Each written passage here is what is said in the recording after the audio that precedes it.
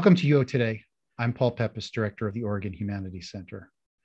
My guest today is Ellen Peters, Philip H. Knight Chair and Director of the Center for Science Communication Research in the School of Journalism and Communication at the University of Oregon.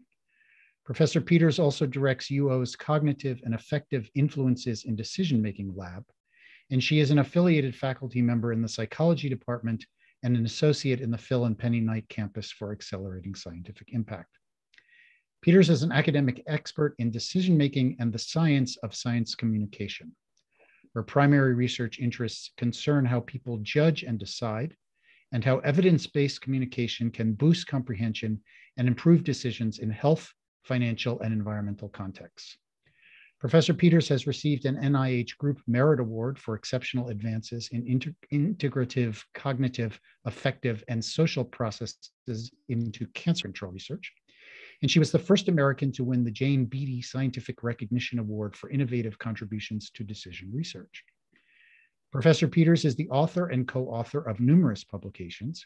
Her book, Innumeracy in the Wild, Misunderstanding and Misusing Numbers, was published in 2020 by Oxford University Press. Thanks, Ellen, for coming on the show. It's great to have you with us. It's great to be here. Thank you so much for inviting me, Paul.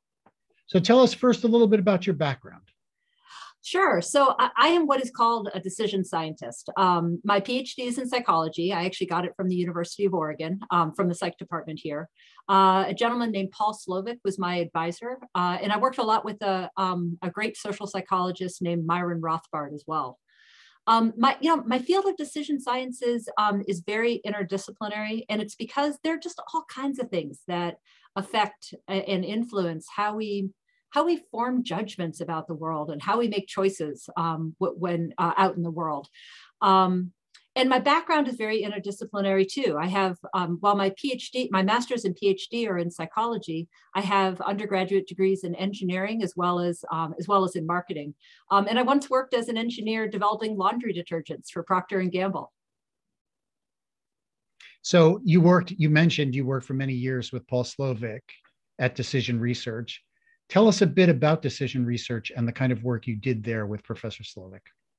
Yeah, so if you don't mind, I'm going to use first names because I will never remember to say Professor Slovic because I've known Paul for far, far too long. So Paul and I have worked together for many years. He was first as I mentioned, he was first my advisor in graduate school. And then he invited me to join his company, Decision Research, when I graduated. And then I ended up staying there for 12 years. Decision Research is this really unique and interesting organization. It's a not-for-profit research center.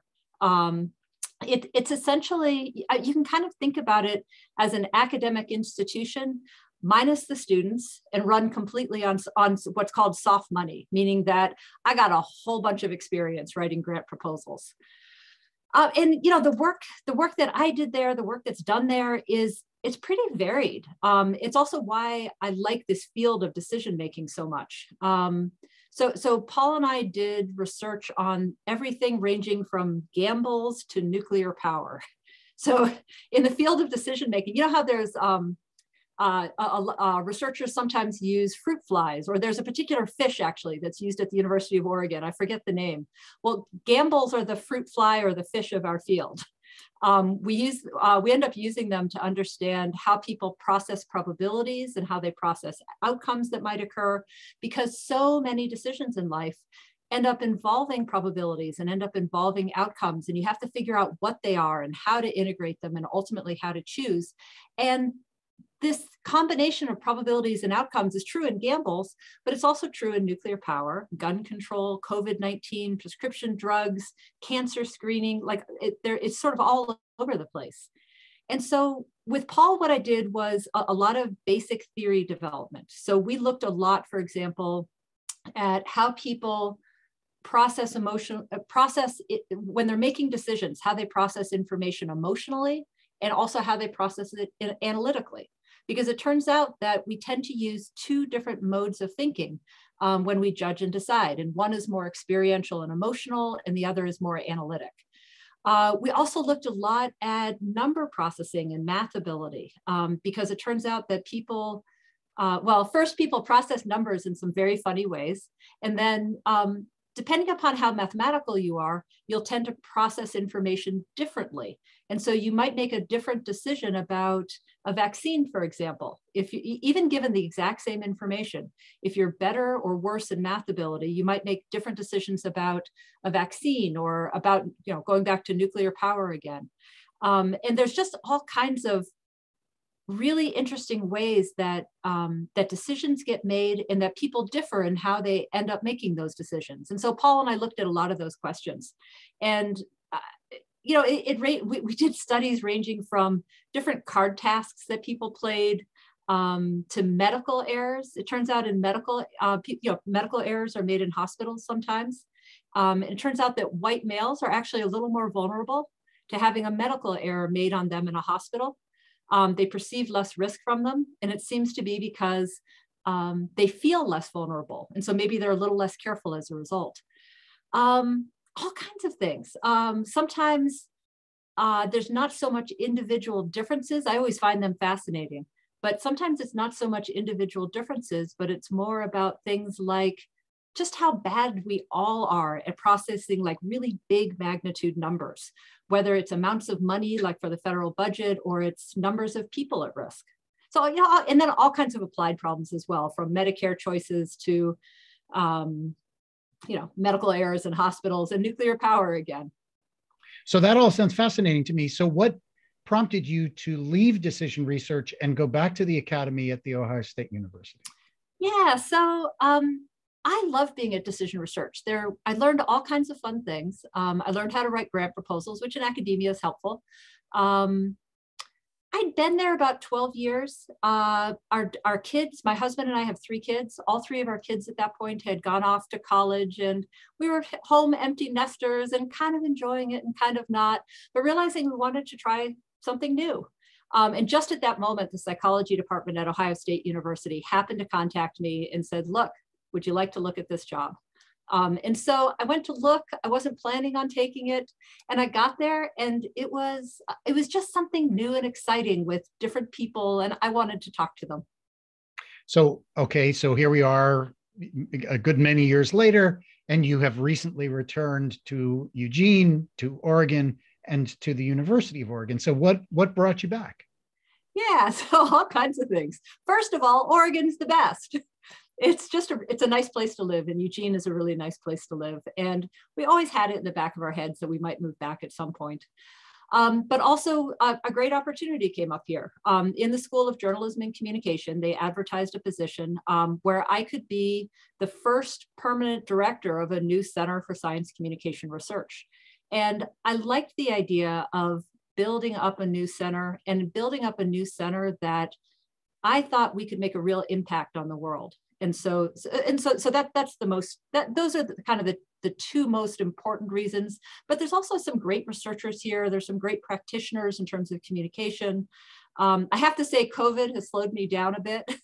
I'm looking forward to that sort of passing by the wayside so that I can basically get outside more and chat with people more around Oregon, because I have spent 6 months not in the pandemic and then 2.5 months now on Zoom. So tell us about the work of the Center for Science Communication Research. What do you do there, and why is what you do important? So the mission of our center, so we call it SCR. It's the Center for Science Communication Research, and I will accidentally fall into SCR. So I'll just go ahead and tell you what it stands for now. But our mission is to make complex science useful. And useful in a particular way, useful so that people can make better decisions and they can lead better lives. That's the sort of big picture overall idea of what it is that we want to do. And so what we do as a center is some of us do research. And so I do research across a variety of different issues, looking at both developing basic theory and looking at applied problems where I can make a difference. We also teach science communication. We have a science communication minor, and we also have public engagement. And then sort of the overall idea of the center beyond those sort of 3 thrusts is that we're looking to build community. We're looking to build community around science communication, and to kind of drag more people into our playpen. So you get this job directing this new Center for Science Communication Research, and then COVID hits. if there ever was an event in my life that convinced me of the importance of science communication, it is the COVID pandemic. So tell us about the way that the COVID pandemic has impacted the work that gets done in SCR. Yeah, so I'd say there's a few different ways it has. One of the first things that we did, so here I am, a new person at the University of Oregon. I knew people before, fortunately, but now I'm stuck at home and I don't know that many people. And I'm kind of watching the communications. And I'm a decision-making person, but I'm also a communication person. And I was watching the communications come out from the university, and I could see where they were coming from, but I could also see where it could be done better. And I could see that there were some opportunities where the researchers at U of O could actually help out the university and hopefully make our university, but also our community, a better place through communication. And so one of the first ways that the pandemic ended up having an effect on what we do is I was able to, I contacted some fantastic people around the university and different departments around the university and brought them together into what was essentially a consulting group. And so there were probably maybe 10 or 12 of us from departments around the university. And we got together after talking with the president and the provost and the vice president of communication, and came up with a high-level strategy document for the university so that people would know kind of here are the key ways that you want to communicate about COVID-19. We didn't do the messaging for them. That's not what we do, but we know we knew across all of us from a research standpoint, these are the kind of things you want to talk about. And this is the kind of way you want to talk about them. And then we did an hourly consulting meeting for people if they wanted to come in and talk about specific issues around COVID. And we did that for maybe a year. We did that for quite a while. So that was one way. Let's see, another way, my student, I have a fantastic graduate student in psychology named Michael Silverstein.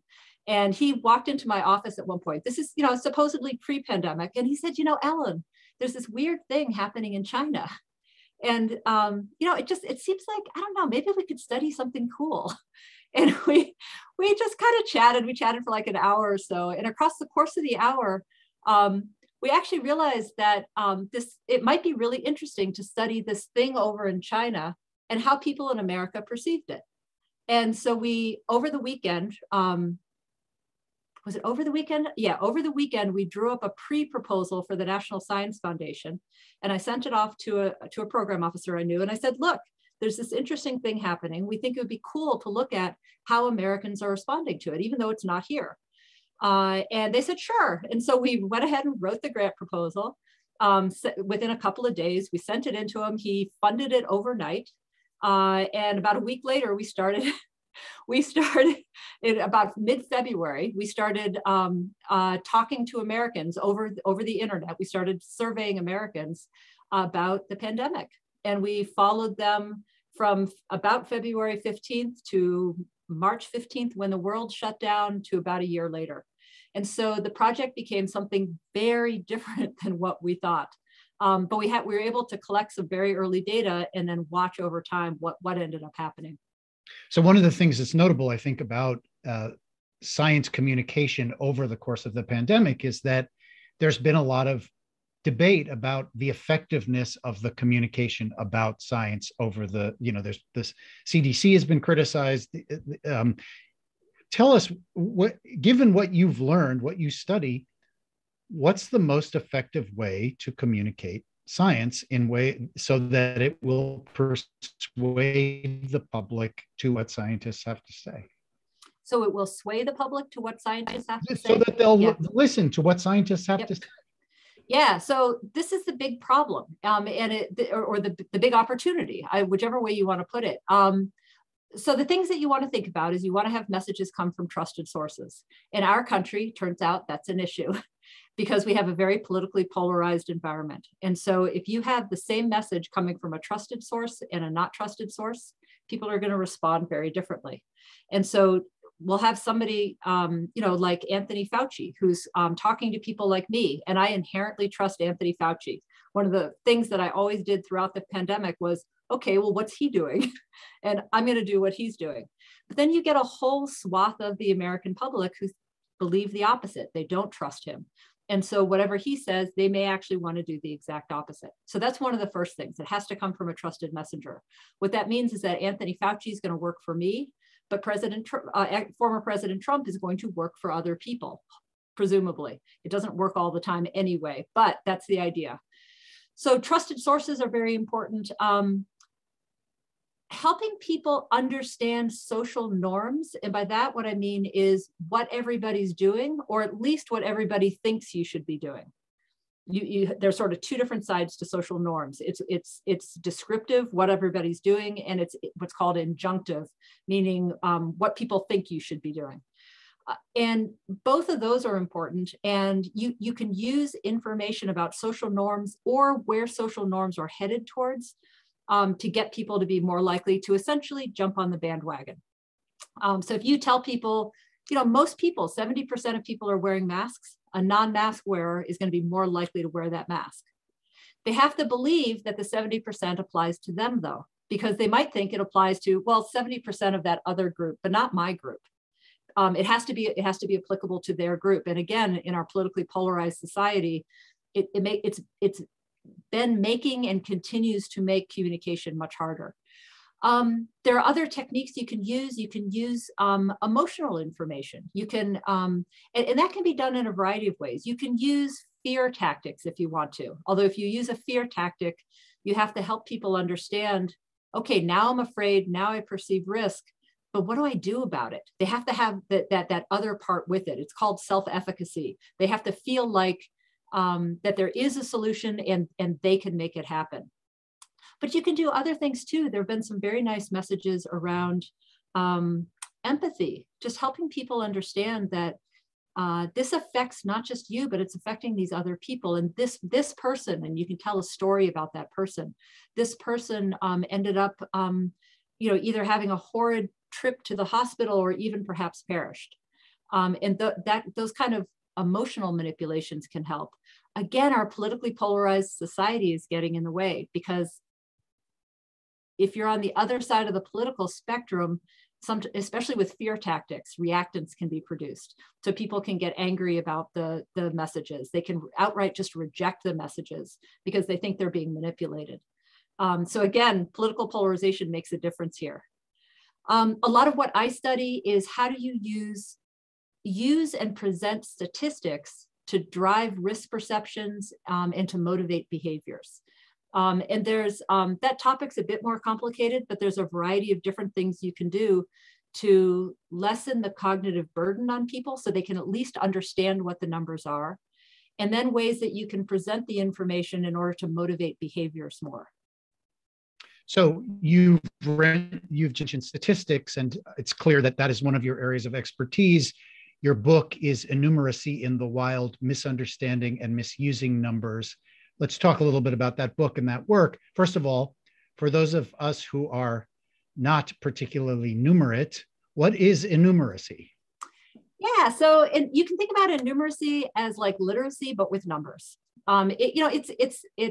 Technically it's the ability to understand and use probabilistic and mathematical concepts. I normally say it's about math ability. We can get more technical. We can think about like really what aspects of math ability seem to matter to everyday life. Because I would also add that at least when I study numeracy, I'm interested in the abilities that people have and don't have that matter to everyday decisions that we make. So I'm not looking at complex math. I'm not looking at calculus or geometry, or I guess geometry is more everyday sometimes, but I actually don't look at geometry. I'm looking at things more like arithmetic and algebra, and even relatively simple things within those domains. So is numeracy an innate skill, or can it be improved and developed? It's a little bit of both. So there is some, so first of all, we are all born as mathematicians. We are born with the ability to detect differences in numbers of things. Even like very small children and even infants can detect differences in quantities. They can even perform simple arithmetic. So if you have even a if you have even an infant and you show the child like one doll and then you put it behind a screen, And then ta-da, you open up the screen and there are two dolls. They're very surprised. They know that there was just one before, and now suddenly there's something very different. So in a sense, they can count. They're not counting exactly, but they can count. And the same thing is true of other species too, ranging from dogs to beluga whales to, all kinds of critters. And so now I've lost track of your question. Well, it's also true, is it not, that innumeracy can be learned as well, right? I mean, you say yes. We're born with these abilities. Yep. Yeah, absolutely. So it's math class. It's the math classes that we all went to that really started back in preschool or kindergarten, and that people followed through high school and oftentimes into college. So taking a math class, you can improve your numeric abilities. You can also just practice on your own if you want. But improving math ability does take some practice. You don't have to, and this is sort of going back to what I said before, if you want to improve your math ability in a way that helps everyday decision-making, you don't have to practice with really difficult math. You have to practice with simple things like adding and subtracting numbers, like fractions and probabilities. And you can't just see a problem and see the answer. That's not going to help at all. That's actually going to make you overconfident. You have to see the problem, guess what the answer is, try to answer the question, and then get feedback on whether you're correct or incorrect. That's the way that you learn. There's also some other things that can be done, some of which we've tested in the lab. You can do things like remind yourself of, like, before you go in to do your practice, and this is because a lot of people tend to be kind of afraid of math. There's a lot of math anxiety out there, a lot of just discomfort with numbers. One of the things that we have found, and I have a feeling you're one of those, one of the things that we found in experimental studies is that if you have people think about and just spend a few minutes writing about what's of value to you, like our family and friends, think about this, Paul, our family and friends of value to you. And you think about that for a minute, and yes, and of course they are. And then I say, okay, will you just spend just 5 minutes and tell me, and just write down what it is about family and friends that's important to you, and how does it make you feel good? What that does is it kind of makes you take a step back in a sense. And if you then practice math again after that, there's this really interesting effect that happens where you're a little less afraid because you focused on something bigger and broader than this dumb math questions that are right in front of you. And instead, you kind of take this step back, you kind of take a deep breath of, yeah, this stuff is so much more important, but let me spend a minute on this at least first. And you practice those math problems, and it's actually a little bit easier, and you get a little bit better faster. So you've told us how to build our numeracy. What are some of the benefits of being numerate? Oh gosh, okay, so that's what I've spent most of my time studying. So we started off studying numeracy as, to be honest, I started off studying it because I first saw it at a measure of it at the National Cancer Institute. I was working for them part-time, and from Eugene, Oregon. And they were using this interesting numeracy test to say things about how women who are going in for a mammogram, they don't necessarily understand the risks and benefits. And oh, look, people who are better at numeracy, they actually understand more. And I was like, yeah, that makes sense. But as I thought about it more, I saw a talk or two on it while I was there. And as I thought about it more, I was like, but wait a minute, we use numbers everywhere. And it's not just about understanding what the numbers are. It's not just about spitting back numbers that you see in front of you. It's about using them. It's about taking them in decision-making and integrating them with other information or not. And I thought there's something really cool here. And we just started playing with it. And this is some of the work that I did with Paul Slovic, by the way, going back to your question from earlier. So part of what we looked at is the general notion that's known in my field that how you present information often matters as much as what you present. And so there are things like framing effects. If you are going into the doctor and she wants you to get some medical treatment, she can tell you, and let's say it's a very serious situation and there's the potential for mortality versus survival involved. If in those kind of cases, she can tell you, you have a 90% chance of surviving if you do this treatment. Or she can make a different choice. She can tell you the same information, but she can frame it in a different way. Instead of saying you have a 90% chance of survival, she can say you have a 10% chance of dying if you take this treatment. Which one feels better? Which one feels worse? They are the exact same option. It's the same information. It's logically equivalent, but people feel much better about that treatment if you present it in terms of the 10% survival than if you present it in terms of the 90% mortality. But, and here's the but, and this is one of the first things we studied, it depends on how good or bad you are with math. It turns out that people who are good at math, they hear the 90% survival, they more or less automatically transform it into the 10% mortality. It makes no difference how you show them the numbers. It's people who are less numerate, where what we think happens is that they hear 90% survival, and the 90% goes wah, wah, wah. And the survival is like, yeah, oh, good, that's a good thing. Or in the mortality case, it's a bad thing. But in both cases, the number is just sort of like there and not making any sense. And so they're the ones who are actually very influenced by how numbers are presented. And it makes a big difference. And so we've studied, I have a whole bunch of colleagues that I work on with these issues.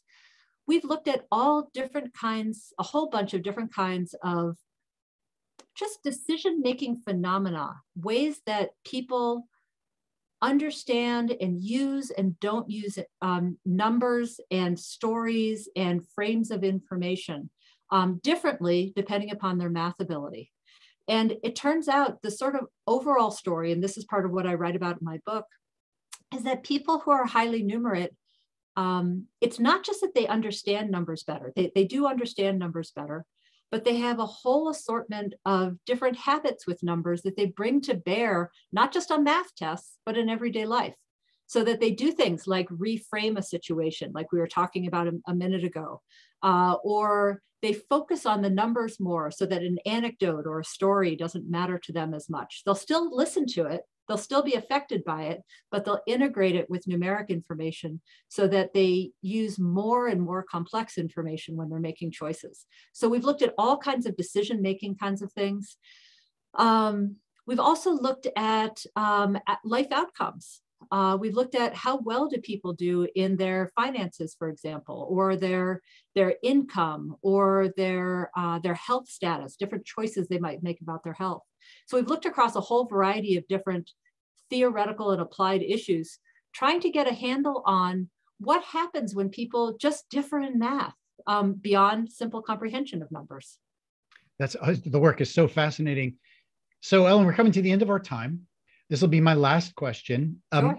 In addition to all the other things that you've spoken about, all the other things that you do, you are also a teacher.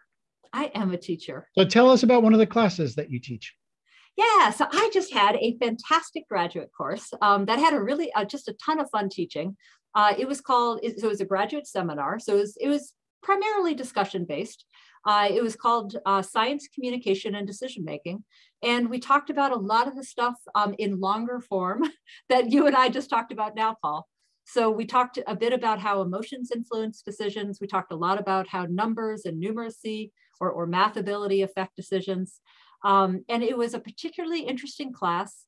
And I was a little bit afraid of it going in, I must admit, because it was a combination of very different students. So I had first-year graduate students from the School of Journalism and Communication who had next to no statistics and methodology training in the kinds of things that I do, up to fifth-year psychology graduate students who had just tons of methodological and statistics training. And I was terrified of how the heck am I going to get these students to come together, have interesting discussions, and learn from one another. And I have to say they were fantastic. It was a really fun class to teach. One of my favorite ever, actually. Fantastic. Well, Ellen, thank you so much for taking the time to speak with us today about your really fascinating work and the work of the Center for Science Communication at the School of Journalism at the University of Oregon. It's been a real pleasure. It was absolutely my pleasure, Paul. I look forward to seeing you again. I've been speaking with Ellen Peters, Philip H. Knight Chair and Director of the Center for Science Communication and Research in the School of Journalism and Communication at the University of Oregon. She is also the director of the Cognitive and Affective Influences in Decision-Making Lab. Thanks so much for watching.